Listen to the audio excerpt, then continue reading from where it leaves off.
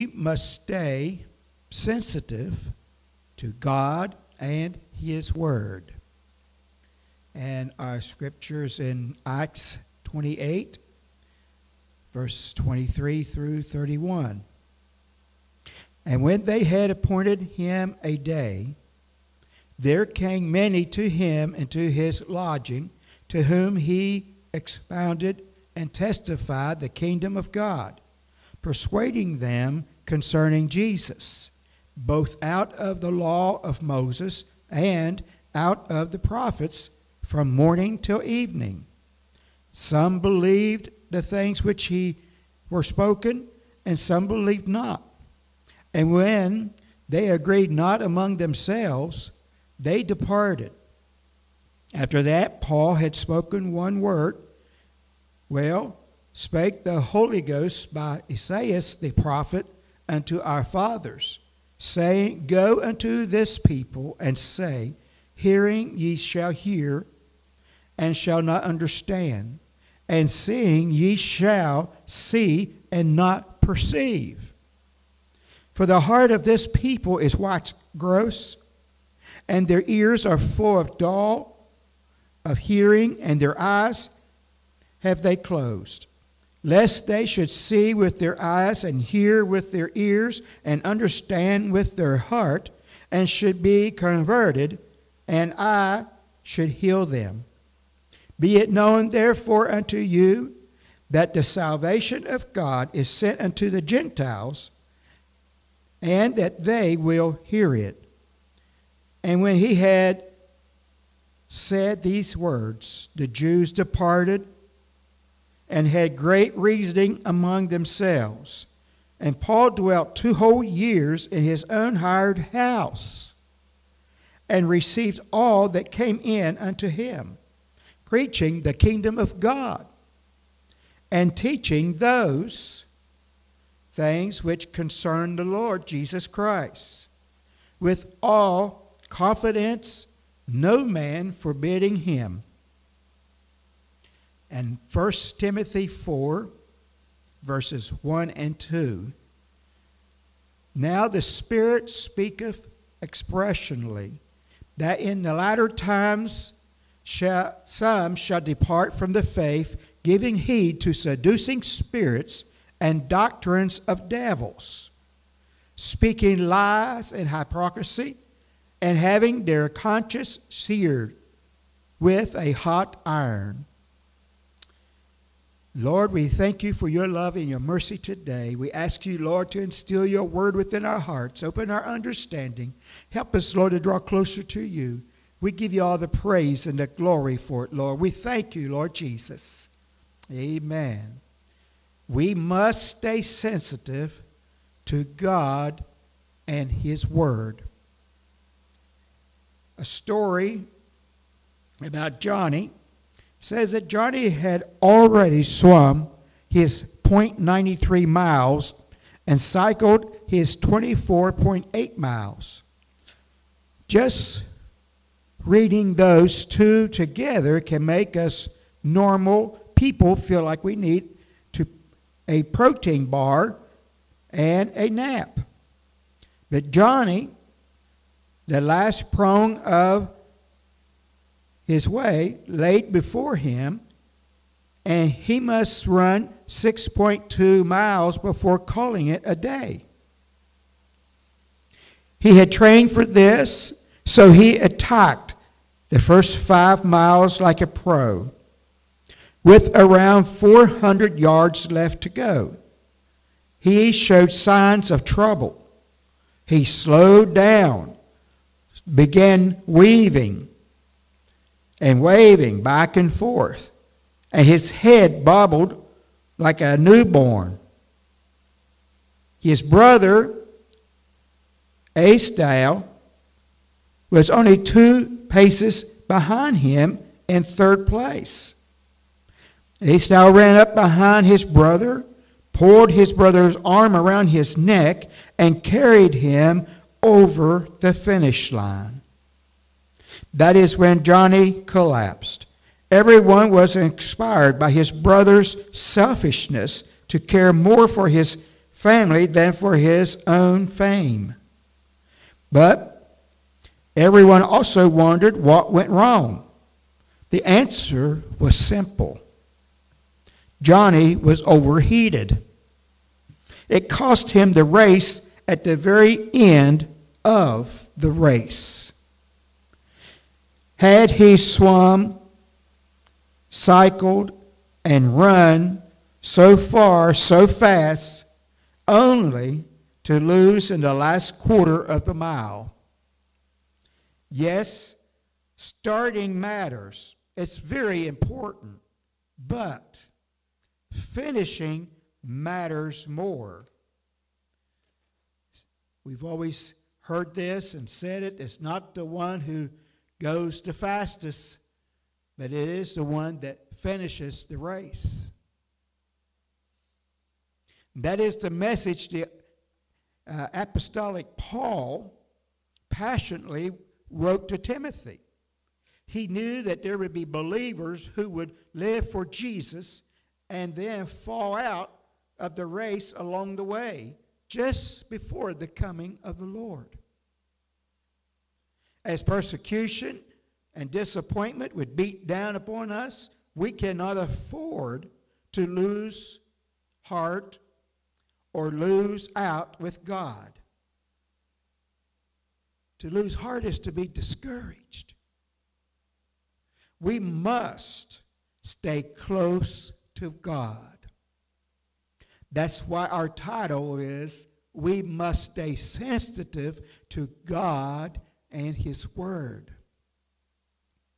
If we stay close to God, keep our soul, ourselves, full of His Word, keep our spirit consumed with His Spirit, so that we can cross the finish line and hear Him say, "Well done, my good and faithful child." That's what's important. Individuals living in North America are continually bombarded with some form of news. Some cable channels, radio stations, internet websites, social media outlets are devoted to delivering news 24/7. Usually with a conservative or liberal agenda.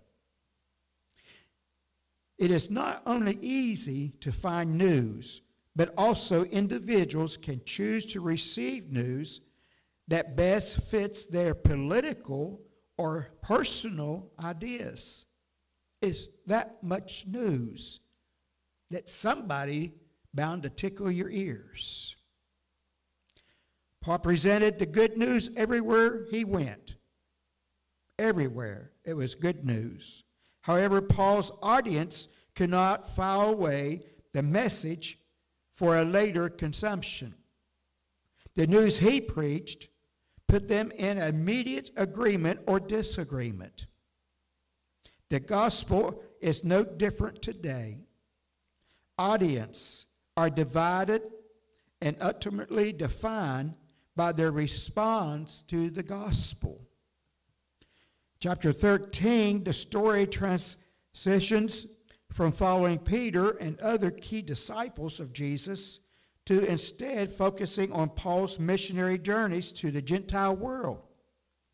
Believers are first introduced to Saul, also known as Paul at first. He was known as, introduced as Saul, and then became known as Paul. In Acts 7, when he held the coats for Stephen's executioners.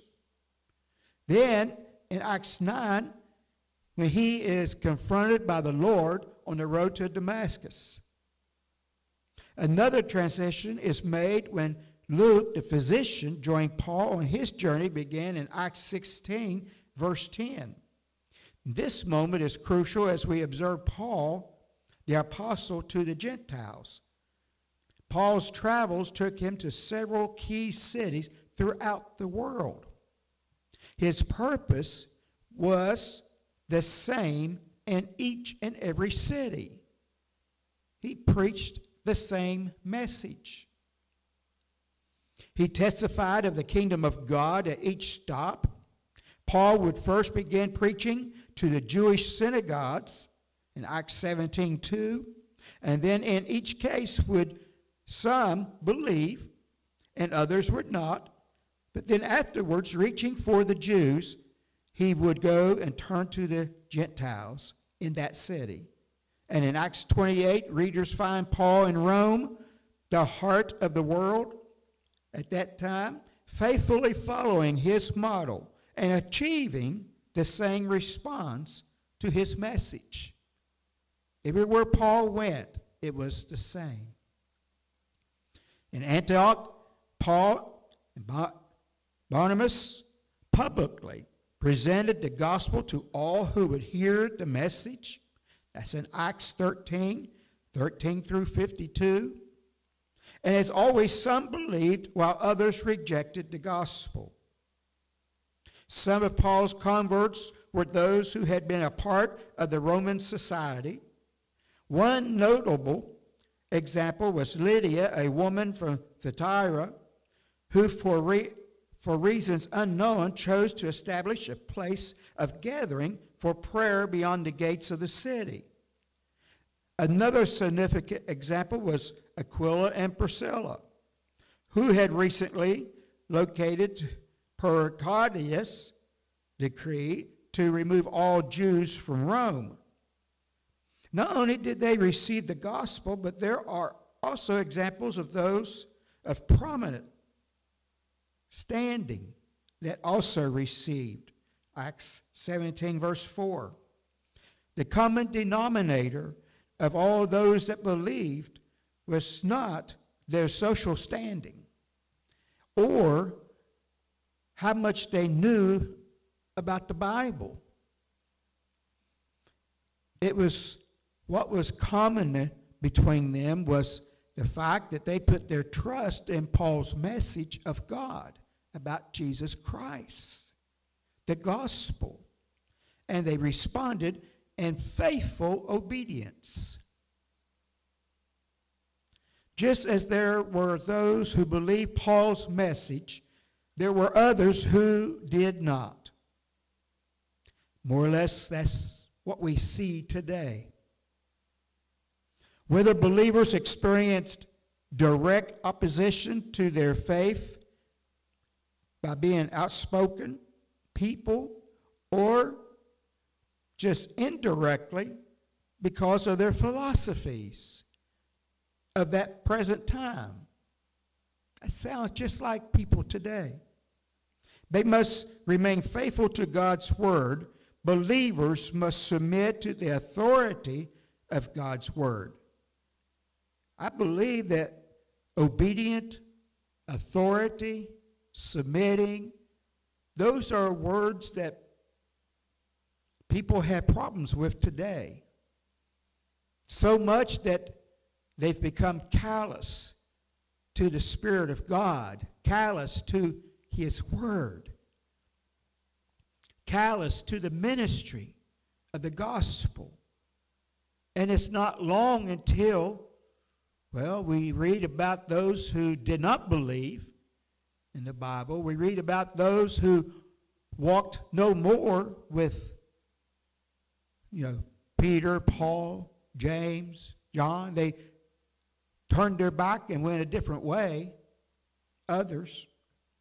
But the Bible says that all Scripture, every word that's written in the Bible, I'm a firm believer God is big enough to create the heavens and the earth.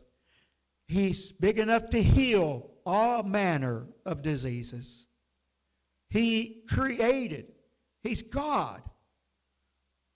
He is beyond our imagination. It says all Scripture given by inspiration of God. I believe He's big enough to give us what we need in the Bible, the Holy Word of God. There's nothing been added to it, nothing taken away. From Genesis to Revelation, God has a way to preserve His Word that we need, or what we need in His Word, to find salvation. When you follow the Word of God, when you learn the Word of God and follow, There's nothing in there that tells you to do something that is so terrible. Everything that it tells us that we should do and must do is a blessing to us and to others. A way of lifting us up and encouragement. Why not be sensitive to God's word? We need it to continue in a glorious life. But all Scripture is given by inspiration of God and is profitable for doctrine, for reproof, for correction, for instruction in righteousness. 2 Timothy 3:16. My, how we need to be inspired by God and to be corrected. And when we stumble, realize we can lift up our hand and He'll take us by the hand and lift us up. God will. He shall. He's a mighty God.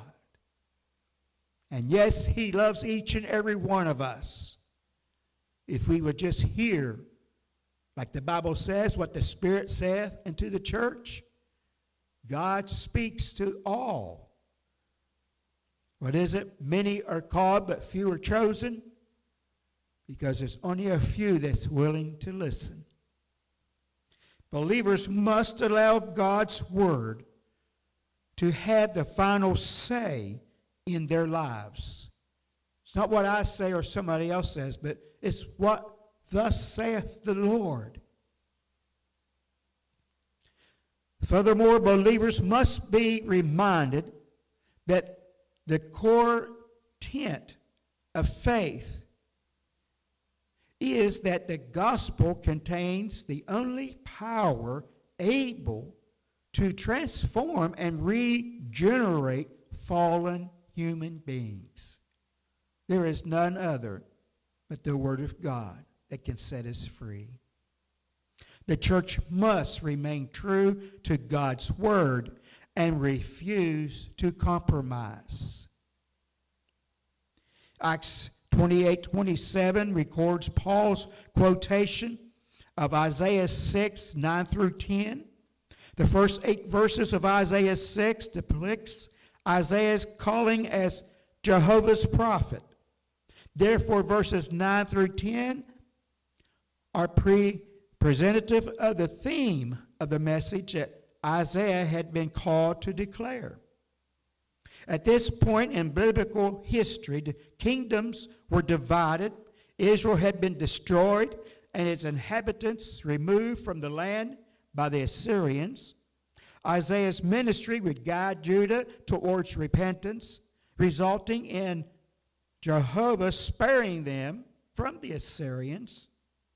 The people of Judah heard Isaiah's message and they repented. Thus, by quoting this verse and applying it to the Jews, Paul was giving a prophetic description of the Jews and a justification for the gospel being sent to the Gentiles. Of course, we know that the word says that he came to his own, and his own received him not.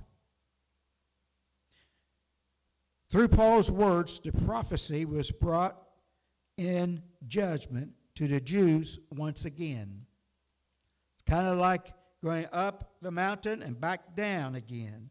Going up the mountain, serving God, having all things wonderful and great, conquering your enemy, and then all of a sudden turning your back on God and ending up back down at the bottom of the mountain again and being overtaken by your enemies. As we study history, we find that that happened quite often. Well, look at us today. Our country has gone up and down, repeating history. Something happens that's a tragic. And everybody starts calling on God and praying.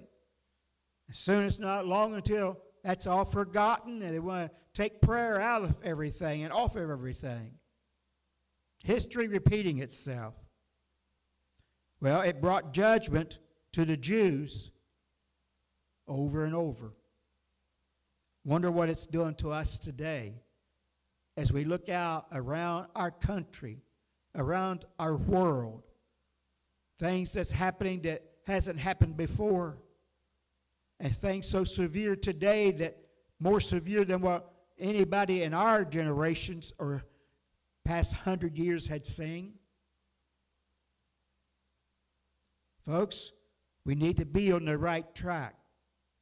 We must stay sensitive to God and His Word. It is significant that this quotation was placed in the conclusion of Acts. Luke placed this biblical reference not only as a judgment on this group of Jews, but also on the Jews in general. The narrative of Acts began in Jerusalem and ended in Rome. Luke placed this quotation to clarify that the gospel originated from Jerusalem and traveled to the heart of the world purely because they would listen. Isaiah 6:9, Isaiah was instructed by Jehovah, go and tell this people. However, in Acts 28, instead, Paul continuing to go and tell the Jews. The narrative ends with a judgment against the Jews. Paul's ministry in Rome continued in boldness and without hindrance, which was something Paul had never experienced in all his travels, chiefly because of the Jews. When Philip was sent to the Ethiopian eunuch in Acts 8, he saw the man reading from one of Isaiah's prophecies. Philip asked the man if he understood what he was reading. The man responded with a plea for help because he did not understand. Philip explained the prophecy and baptized the man. Isaiah 9, it was Israel who would be unable to understand. This lack of understanding was not based on an inability to hear. They could hear, but an inability to understand or perceive the process. Later in this book, Isaiah expressed this truth a different way. For with stammering lips and another tongue will he speak to his people. Isaiah 28:11. This verse is often cited as a prophecy for future tongue speaking at the day of Pentecost. However, Isaiah used this verse to convey how Jehovah would speak to Israel, and they would not hear his voice. They would not have trouble hearing his voice because of deafness, no, but due to their inability to comprehend his voice, what he was saying. Certainly, Jews of Paul's day heard the gospel, but they could not understand it. Was this the lack of understanding just rooted in their willful refusal or their inability to understand? It appears both of these answers were true of Jews of that age. Why were they not able to understand? This was most likely due to their preconceived ideas about God. Have you ever heard that? Preconceived ideas. There are people in this world today that have been led astray with preconceived ideas. Man has for many, many years interpreted what God wants for us. And many times the interpretation is not correct. And we can find this true by studying the Word of God and looking at what we, the people, do. Just as with hearing, but not understanding, an individual can see but not perceive. Perception involves sight, but includes understanding the meaning or the significance of what is being seen. The Pharisees saw Jesus, but failed to recognize his significance. Not only did Paul apply Isaiah 6, 9 through 10 to the Jews, but also did Matthew in Matthew 13, 14, verse and 15. Matthew placed Jesus' reference to Isaiah in tandem with the parable of the sower in Matthew 13. In this parable, Jesus described how the seed was sown in 4 different soils, along the path, in rocky ground, among thorns, and good soil. The Jews seem to be the fit for the first category, seed that falls among the path. They heard and saw, but they did not understand and perceive. Notice in his explanation, Jesus connected their inability to understand or perceive with the evil one snatching the seed, which was sown in their hearts. Readers should surmise that not only does the hardness of their heart prevent them from seeing the gospel, but also opposes the opposition of Satan, his demons, and their combined influence upon the world. They kind of mix in and agree. The Jews of the early church unknowingly served Satan's goals when they stood in opposition to the gospel. Likewise, the same is true for those who oppose the gospel today. Remember, the Bible says that you cannot serve 2 gods. You're going to serve one and hate the other, or you're going to hate the other and serve the other one. And that's the same for all of us today. There's no in-betweens, no maybes. It's either we walk with God or we're walking with Satan. When considering the Jews of Paul's day, it is obvious that their thinking and feeling were both far from God. However, when looking at believers' lives, the answer may not be so clear. Maybe that's because what is said from the mouth and what is seen by the life that's lived is 2 different things. And it's seen many times all around us. Their thinking could be close to God, represented by their diligent study of God's Word. But their hearts could be inaccessible to God. The heart's someplace else.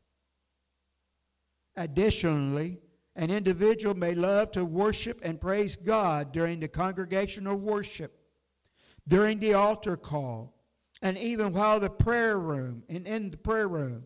However, that individual's mind could remain close to loving the Lord by learning more about His Word, to ensure that the mind and the heart are accessible to God.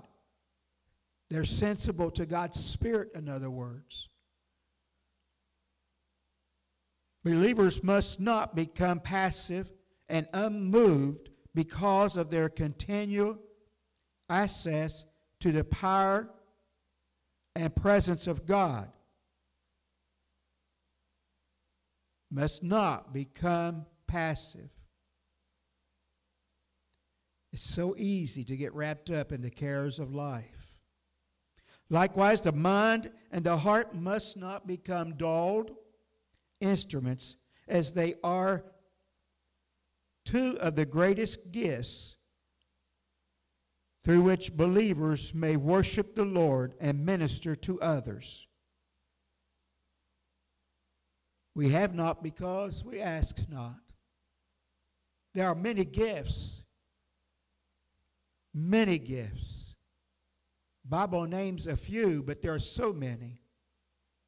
And we lose out on some of the greatest blessings of God because we are insensitive, because we don't know what's in God's Word. Many believers rejoice in knowing this life is not the end. And that is so true. I rejoice because I know that this is only the beginning. This is only the short end of the beginning. When I enter into eternity, that's going to be a long time. A glorious time with Jesus Christ. God continues to work in the world, and ultimately, Jesus will come in the last days. And we can look around us and see that we are in those last days. There are people of the world that tells us something's going to happen that's different. They know that the last days are here. Believers rejoice in this hope in the glory of God, as heaven will one day invade earth. Nevertheless, many biblical authors saw that there would be a time when many believers would lose their faith prior to Christ's second coming. There's a lot of books written about losing out with God. The phrase, the great falling away, we've heard it many times here recently. That's taking from the idea in Thessalonians chapter 2 and verse 3. All we have to do is look around us with our eyes open, and we can see that our world is deteriorating quickly. Christian belief was once claimed as truth, and today many of those beliefs are no longer true. They claim that they've changed. Well, this is what Paul had in mind when he was speaking in 1 Timothy 4 and 1. He envisioned the believers departing from the faith in the last days due to seductive spirits and devilish doctrines. There are still deceivers reaching out, deceiving many people today. It may be difficult for Christians to imagine what it would feel like to lose their sensitivity to God. Because some can be so cold. What is it? Lukewarm, cold, indifferent, and still go to church, still do their offering, still try to do a good deed, and yet God may look at them at the white throne judgment and say, "Depart from me, you worker of iniquity, I never knew you." And you'll say, "I done this, Lord, in your name, and I done that." You see, God tries the reins of the heart. And this is why it's so important to be sensitive to God and to His Word. I must try the reins of my heart and seek the face of God.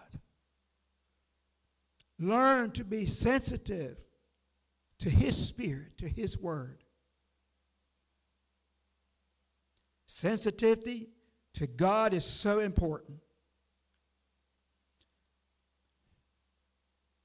Isaiah, Jesus, Paul told the believers that there are those who will hear and not understand, those that will see and not perceive, and those will develop calluses on their heart because of those things. And when calluses is on the heart, many times those are the ones that walk away from God, for reasons of the world, but not reasons of God's Word. It's always something that someone said or done. It's that preacher or that Christian, the way they acted. Folks, I serve God, for myself, for me. I serve God because He said He is a rewarder of those who diligently seek Him. I don't serve God because of what other people are doing. They can have an effect on my life, and hopefully I pick and choose the good things that they do, and the bad things, I pray for them. That's what God said, to pray one for another.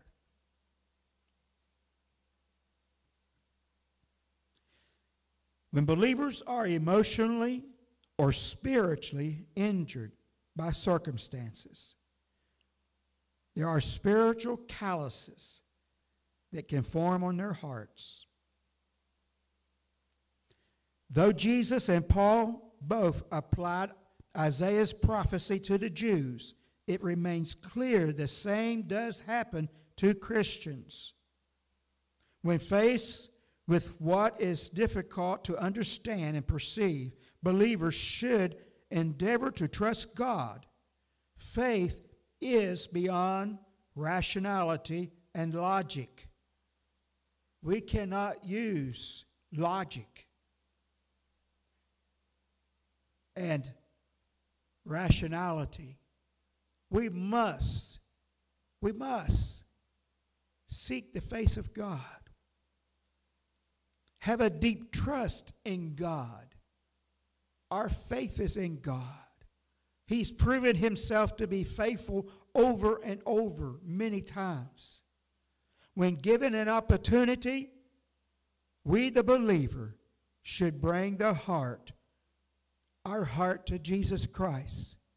When things are great and wonderful, and when our heart itself is hurting, and we're not sure what to do or which way to turn, take it to Jesus Christ. Truly give it to Him. I've heard people say, well, I put it on the altar. But they go on talking about everything else but what God's done with it. Let's truly give it all to Jesus. Learn to be sensitive to God and to His Word. If you don't know what that is and what it means, search your heart tonight. Find a place to pray. Let's talk to Him at this moment. Lord, we thank You for Your Word. God, we know that we can become callous, Lord. God, we know that we can misunderstand Your Word. Lord, we can hear all kinds of things of the world and go the wrong direction. We realize that we must seek Ye first Thy kingdom and Thy righteousness. Lord, help us, Lord, to see that need, Lord, to adhere to Your Word, each and every word from the Bible, to forsake not the assembly in the last days. Oh, to seek Thy face, Lord, while you may be found. Lord, to be sensitive, Lord, to what the Spirit is saying unto the church. To hear, Lord God, my Lord and my God, we need You so much, Lord. Help us, Lord, to lean more on You and less on this world. For the world will fool us and take us the wrong direction. It might look good for a while, but God, the end thereof will destroy us. Help us to see and realize, Lord, oh, how we need the truth, for the truth will set us free. Thank You, Lord, for speaking to our hearts. Thank You, Lord. We want to give You praise and glory. And we ask You, Lord, to instill this word in our hearts tonight. We thank You in Jesus' name. Amen. Well, we hope that we've said something tonight that will touch your heart and keep you seeking the face of God in the right manner. God bless. Have a wonderful evening.